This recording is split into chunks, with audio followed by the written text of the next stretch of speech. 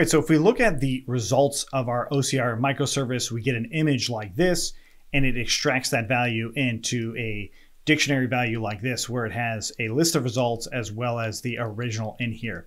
So what I want to do now is I actually want to convert this to being a little bit more usable. That is something that's ready for our recipe ingredient model, or at least a recipe ingredient model form. Now I'm going to be doing this using pure Python. I'm not going to use Django at all for this, just pure Python, and creating a file called extractExample.py. And it's going to be using the number string to float utility function that I created for a previous, part. And that function itself is actually going to be ran through Django. So I just wanted it all in one single extraction example. And then we'll go ahead and update that utility function once we work this all out. So the idea here is we take an extracted value and we want to just print out whatever that extracted value is with the original key.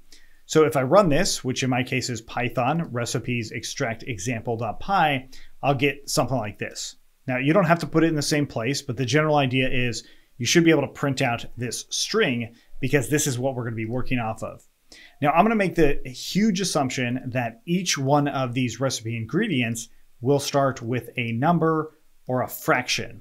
Using that as a baseline will mean that I can actually iterate through each word in here, literally each word, and look for numbers and strings. When I hit a new number, it's going to start a new string that we want to extract. What do I mean by this? Well, let's take a look. First off, we're going to go ahead and do for line in og.split. So in the original string here, this original paragraph, I'm just going to split it up and look at line by line. This is actually most likely going to be word by word, so you can use line or word. Doesn't really matter. It just matters that we split up the original string, whatever that is. I run this again, and here we go. We've got this nice long string of numbers and text, right? So in it, instead of doing a regular expression where we're trying to extract from each result, right? So something like this, something like this. I just use this number to string float to really look for the start and the end of one of these things based off of if it's a number that can be turned into a float, right? That would include a fraction like this as well as decimal numbers. So let's go ahead and give that one a shot. So this time I'm going to just go ahead and say the val equals to that with line, and then we'll just go ahead and print out what that value is. We'll go ahead and print out the line as well. So we run this, and what we see here is a tuple coming back that's showing us either the original value that's coming through or a string of a number, and then the float coming back. So that's pretty cool. So that also means that we can really see if the number float is coming through and whether or not it was successful. So I can really just break this up and say something like this. And now, if it's a success, then we can actually see all of those lines and we'll be able to see exactly what's going on here. So we see the original and the extracted one. Now I'm actually going to ignore the extracted one going forward. I'm just going to continue to use the line, but the difference here is I actually want to make a new string of values. So if I go ahead and say results in here like this, make sure I don't have that variable anywhere else. I'm going to go ahead and say if it's a success, then I'm going to go ahead and append the previous string. What do I mean by this? Well, if I go ahead and say current string equals to an empty string, if it's successful, then I'll just do results.append the current string, and then I'll go ahead and create a new current string by just declaring it like this and putting in an f string with that starting line, right? And so if I actually look at the results now, let's go ahead and just print out the results after the for loop. What I hope I see is a new list with at least the raw number that's coming through there. So let's run this again. And sure enough, I do. So here's all of those raw numbers. So I've now really extracted that early number that it is getting closer to being what exactly that I wanted, at least for this portion, right? So the other part of this is I can actually say else if it's not successful. So if it's not a number, if it's not able to be converted to a float, then I'll just go ahead and grab the whatever the current string value is, and I'll do plus equals to that line value as well. I will actually add in a space here just to make it a space. Another way to think about this is you could just go ahead and use it as like a list itself and do it that way, but I'm going to leave it in as a string like this. And so I'll go ahead and run this again, and there we go. So I do have a starting string that's empty, which we can remove in a second. But all the other strings are close to exactly what it is that we're looking for, right? Now it's not perfect, but it's close, right? So when I say it's not perfect, we've got 1 tablespoon of olive oil here. And we've got, there's 2 tablespoons of olive oil. So that's a little confusing, actually. And I realize why it's confusing, because if you look at the image, there's actually 2 tablespoons of olive oil and then 1 tablespoon of olive oil. So perhaps we have both of them, perhaps we don't. It really is hard to tell. It looks like we do not have both of them. And so that is a problem with our split function here. So I notice that there's a bunch of new lines in here. So what I'm going to do is I'm going to go ahead and replace those with just an empty string with a space. And then I'll go ahead and replace the F as well, also with a space. Okay, so then when I do split it, it will split a little bit better. So now if I run it, I should see it split up just closer to what we're trying to achieve here. And perhaps I need to actually run og.split on those empty spaces. And in that case, it's now giving me a lot closer to what I'm looking for. So we've got that 1 tablespoon of olive oil here and that 2 tablespoon one, and also even the squeeze of lime at the very end. Okay, so it's now giving us closer to what the results are. Now, of course, the current string itself, we'll go ahead and say if current string is not equal to just an empty string, then we'll go ahead and append those results. And now, hopefully we see a little bit closer to what we're looking for with everything here. And I think it actually looks pretty good as far as the recipes are concerned. Now, what I actually append, I also want to go ahead and just strip it down so there are no trailing strings or anything like that. And there we go. Cool. So this is the first method here. This is basically just putting all of the ones with numbers and putting it into a string. So I'm going to define, we're going to say parse paragraph to recipe line, something like that. And we'll go ahead and say the results, or rather the paragraph. And it's going to run through all of this. So cut that out, paste in here. And this time I'm going to go ahead and return the results. Okay, get rid of that and go up a little bit. And then this paragraph is going to come in here. Cool. So now we'll go ahead and just say the OG, or actually the results, equals to that, along with the OG coming through.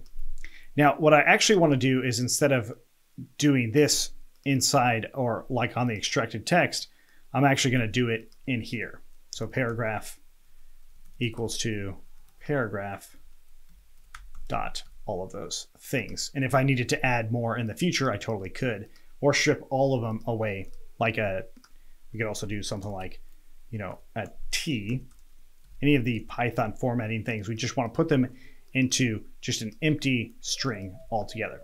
Okay, cool. The main reason being, the reason there is a space there is because if we look at this right here, if I put them into empty strings, it would do oil squeeze like that. So we want to avoid that as much as possible. And so now that we've got this, we should be able to go ahead and print out the results and run it again. And now it's all split up, and it should be everything that we were looking for originally. Cool. So now that we've got this, we have to actually convert this into something even closer to a recipe ingredient itself. So this one is going to be converting it to quantity units. So going off of this result still, we're going to go ahead and do for I and X and enumerate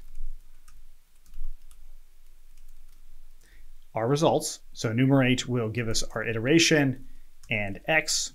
And at this point, it should just give us all of those values there. Looking pretty good so far. And what I want to do here is I want to set up a data set. Okay. So this data set is going to be very similar to what we just did. And we probably could combine these two. I'm going to not combine them to make things just a little bit more simple for me in the use of these functions. So what I want to do here is I want to, again, actually go line by line in the sentence. So this is really the sentence or the actual value, but I'll leave it in as X. And I'll go ahead and say words equals to X.split. Okay, so the X itself is going to be a string, so we could do split of a space, right? And we could actually print out, so for word in words, you can print out what the word is. Let's get rid of the enumeration and run this again.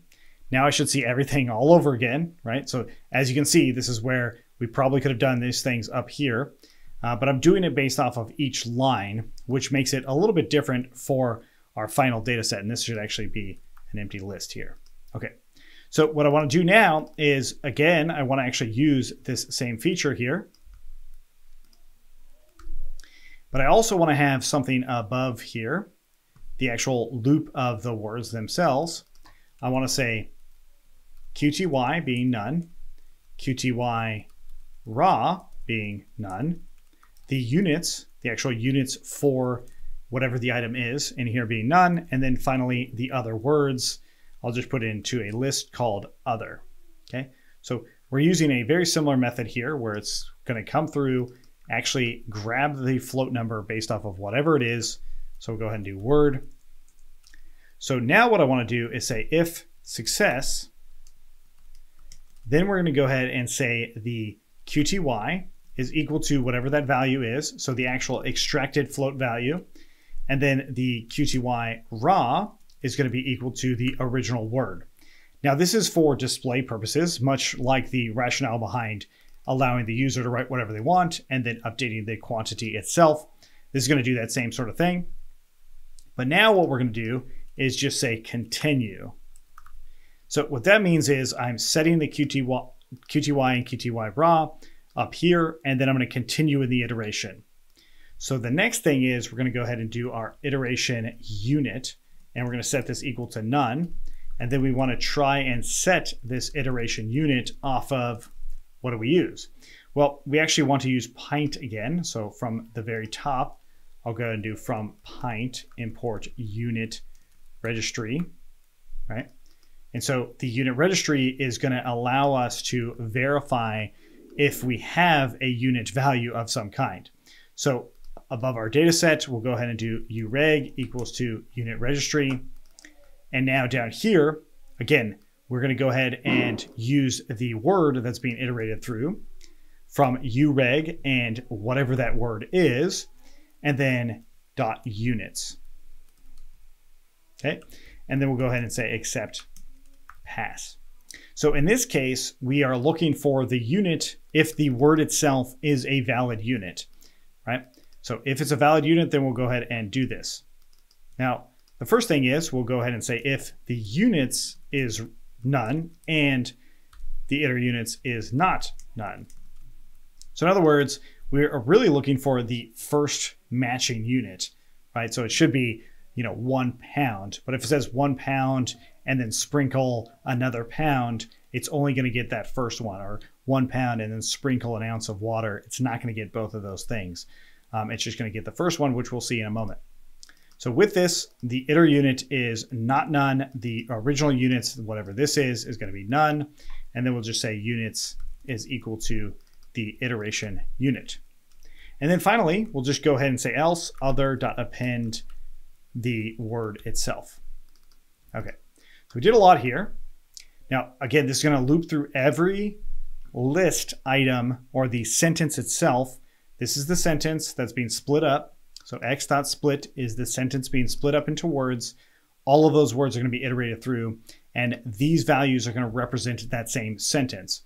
So then the final data, after all those words are done, we can say QTY is QTY, QTY raw is QTY raw, and then the other is going to be the other being joined together with a string here, so join other, and then of course the unit is units, or unit or units, it doesn't really matter. And then we're going to go ahead and do dataset.append the data, and then after all that's said and done, we're going to go ahead and print out that data set. Let's go ahead and run it again.